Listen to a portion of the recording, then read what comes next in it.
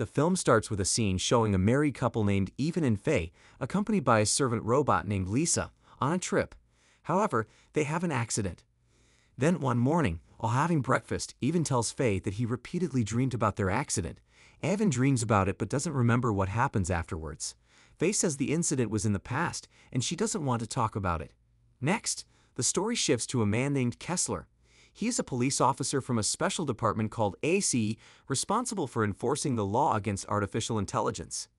Kessler is tasked with finding the whereabouts of a female simulant named Esme. Then Kessler goes to a rental property suspected to be Esme's hideout. When Esme comes out, Kessler uses an identification device to stop her movement. However, Esme turns out to be very strong. When trying to attach a simulant control device, Esme grabs Kessler's arm and beats him. Esme jumps from the fourth floor and escapes, leaving the place. Kessler immediately chases after her. Then he takes an IMP weapon and shoots it in the middle of the road. Suddenly, all simulants within the blast radius of the IMP stop moving, frozen. They are offline temporarily. Finally, Kessler finds Esme at the end of the street and takes her to the office. The next day, Even had the same dream about the accident again. He tried to ignore it by playing the piano. Evan, who was once a genius piano player, is the person who discovered the brilliant intro to the song Paradise by Coldplay. However, he struggles when he wants to play it for some reason. Meanwhile, at Esme's rental, Kessler searched her room for evidence of what made her act aggressively. The landlord said they never knew Esme was a simulant. Even her neighbor, Casey, didn't know. Casey said they had been friends with Esme for a long time, but Esme never showed any strange signs. At the office, Kessler reported to his boss that Esme resisted arrest. This is something robots rarely do to humans. In her room, he also found Esme's diary, which contained heartfelt thoughts and sketches of a man. Esme showed a level of awareness he had never seen before. Meanwhile, at the laboratory, a simulant researcher named Ying found an anomaly while analyzing Esme's intelligence processor. Someone had hacked into the system, removed the security protocols, and then gave full authority to her intelligence. When her memory data was accessed, it turned out Esme had a special relationship with Casey. That night, Kessler went to Casey's apartment but found out Casey had moved. This made Kessler even more suspicious of Casey, as if he suspected that the police would investigate him. Then Kessler found a rare book that not just anyone could own and visited the only antique bookstore in the area. Kessler asked the seller to tell him if he remembered the person who bought the book, then showed a sketch of Casey's face. The seller said his name was not Casey but Desmond Han, and coincidentally, Desmond suddenly appeared but ran away as soon as he saw Kessler. The next day, Even again dreamed of the accident tragedy that had happened to him. However, no matter how hard he tried, Even could never remember what happened after the accident. Feeling sorry for him, Faye confessed that he was a simulant created to resemble and live in Even's memories after the accident. But Sim Even didn't believe it. He felt he was Even. His consciousness told him he was human, not a robot. Then Faye showed him the secret room where she kept their robot versions. Faye has a duplicate robot to preserve all the memories they went through into that simulant's memory. Not long after, Faye had a visitor who turned out to be Casey. Faye asked Casey to check Even's memory. Faye asked if Sim Even could be deactivated because, so far, it couldn't meet her expectations of replacing her husband. Casey suggested that Faye rent an apartment for it. Meanwhile, at the office, the CEO of Nexera mentioned that Desmond was a technician in the Artificial Intelligence Development section. Desmond was a genius. However, due to differing views on how to treat Sims, Desmond resigned. The following day, arriving at the apartment, Sim Even pleaded not to be left alone in this place. After all, he is her husband's memory. But Faye had no choice. She had to do it rather than deactivate him. Meanwhile, at the office, Kessler checked the CCTV footage to track the vehicle Casey used. However, Casey used a fake license plate so no one could follow him. Kessler asked the computer to record the vehicle's characteristics so that if it was detected at some time, Kessler could find its whereabouts. In Even's apartment, Lisa came to deliver Faye's beloved piano. Faye intentionally gave it to Even so he wouldn't get bored and could practice his skills. The next day, Kessler visited Esme and asked why she wouldn't tell where Casey or Desmond were hiding. Esme said she truly didn't know where Casey was hiding, but she admitted Casey was her first love. Kessler then returned her diary book. In his apartment, Sim Even kept remembering his past. These memories randomly popped up when Even was daydreaming, which naturally happens to humans. The following day, Even met Casey and asked if he could help him remove his system's limiting protocols. Casey hacked into Even's intelligence processor, removed all the restrictions implanted in him, and restarted his system. After coming back online, Even felt only a little difference. Casey told him humans evolve by seeing and learning, just like him. That night, Casey invited Even to have fun at a nightclub. They met and interacted with many people. Casey didn't realize that CCTV cameras were watching their movements. In addition to identifying Casey, the computer also detected a suspected legal violation, a simulant named Even going without its original owner. Soon after, the CCTV captured a female simulant passing on the same street. This simulant looked like Esme, except her hair color was different. It's possible that this simulant was a clone of Esme, as Esme was still being held at the headquarters. Apparently, Casey went to the nightclub specifically to meet with Esme's clone. They were both planning something big. In the middle of the night, they went to the Nexera parking lot, kidnapped one of the scientists, and took him to a place. This person was known as Satish, the head of network security at Nexera. After getting it, Casey implanted a patch or update on the Nexera operating system. He intended to hack the entire network connected to the 6th-generation Simulant. When the update would be complete in 3 days, for safety, Casey asked Esm's clone to hide the man somewhere while he would return to the apartment with Even. The next day, Kessler got a clue from CCTV footage showing where Casey's vehicle went. After successfully tracking it, Kessler and his men visited the location. Realizing he was surrounded by police, Esm's clone ran away from his hiding spot, and then Kessler fired an IMP weapon that deactivated him instantly. Then they searched the location.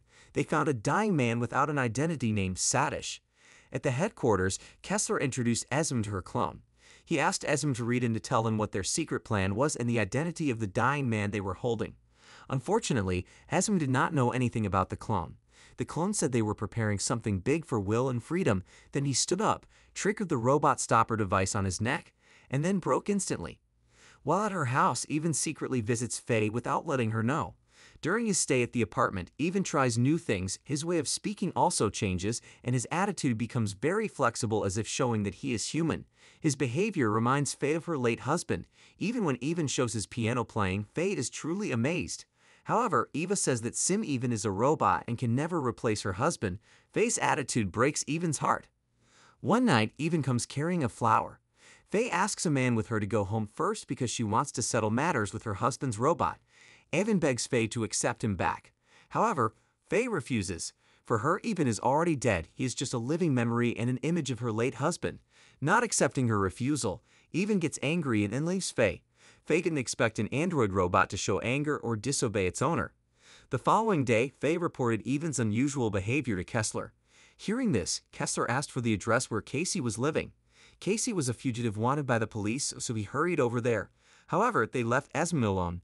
Esme took Ying's phone and told Casey that the police were on their way to his apartment. Meanwhile, in his apartment, Casey was monitoring the progress of an update that would finish in 18 hours. Receiving the warning message from Esme, Casey quickly packed up. He didn't forget to go to Even's room, asking him to come with him because the police were coming to arrest them soon, but Even refused. He didn't care about his current problem. He'd only thought about Faye and how to make Faye accept him again. Then Casey told Even that it seemed Even misunderstood the freedom he had been given. Getting human attention requires a process. Inside, Kessler found that Casey had left the apartment, except for the computer devices he couldn't save. Kessler received a report that Esme used Ying's phone to warn Casey. Esme said she would do anything to protect Casey because Casey taught her how to be better. Kessler was even more angry with that nonsense. According to him, machines are still machines and can never have feelings. Then he asked Ying to delete all of Esme's memories and reset her to factory settings. Meanwhile, Casey and Even are hiding in a secluded cabin. In the cabin, Even asked what made the police chase Casey to the point of involving himself. Casey explained that his main mission was the freedom of simulants. He believes simulants deserve equality with humans. 3 days ago, he successfully hacked into Nexera's security network and then uploaded a patch or update to the central server. Since the 6th generation, Nexera has connected simulants online to make it easier to monitor them, but this actually made it easier for him to hack in and delete all the restriction protocols implanted in simulants online. While in the apartment, Ying managed to access Casey's computer and discovered that Casey had been collecting data on simulants worldwide, hacking into servers and breaching their systems. Ying asked Kessler to find Casey immediately because only Casey could stop the update. Upon arrival, Kessler greeted Casey, who was pointing a gun, demanding Casey to surrender. Then Casey said it was too late to stop. The update would soon end and infect the global network. Then they struggled for the gun. Both were shot, but Casey did not believe like Kessler. Instead, Casey released a white fluid indicating he was not human but an android robot. When Kessler was about to disable him, Even struck him. Realizing he couldn't do much, Kessler fled, followed by Even. Upon entering a building, Even said that no matter how lowly people saw him, he would help if Kessler asked for it, but would he still consider him as Mullen if he agreed to help? Kessler said nothing and then crawled out. Unfortunately, due to losing too much blood, Kessler couldn't survive and died. Seeing Casey was also injured, Even asked what he could do. Casey answered there was nothing. His mission was completed. The simulants appeared to be leaving the house, abandoning their master, even refusing when given orders or being deactivated, meaning the hacking was successful and all simulants gained their freedom. Then Casey told Even not to worry, as Casey had a human colleague who would soon visit him, and this person was the genius scientist who created him, who turned out to be Casey's human version, Desmond Han. Desmond congratulated Casey for completing his mission well. Casey smiled, but soon after, he deactivated in peace. That night, Even went home. Quietly, he went to the swimming pool to meet Faye. Faye asked why Even had come there. Even said he missed her very much. Faye tried to reach the button behind Even's ear to turn him off, but Even reacted quickly and drowned Faye until she was lifeless. Then Even went to the room where Faye kept her robot version and activated it. This android had all of Faye's memories from her life. Evan wanted to make it his life companion and his fellow simulants. They would understand each other and live happily together. The scene then shifts to an auction where Esmond, who had been reset, is sold to the public. Someone buys her for a very high price, which is on Desmond Han's orders. This indirectly repeats their meeting. Of course, Esmond doesn't recognize Desmond, but Desmond doesn't mind because, for the second time, Desmond will remove her restrictions and start their love story again. After this hacking incident, the police declare Desmond Han a fugitive. He is responsible for the Simulant rebellion and the death of Special Agent Kessler. Until his death, Kessler never believed that robots could have feelings after his own simulant accidentally caused his child's death. On the other hand, this hacking incident is also considered humanity's most significant failure in using artificial intelligence. It forces the company to recall the simulants from the market. The movie ends.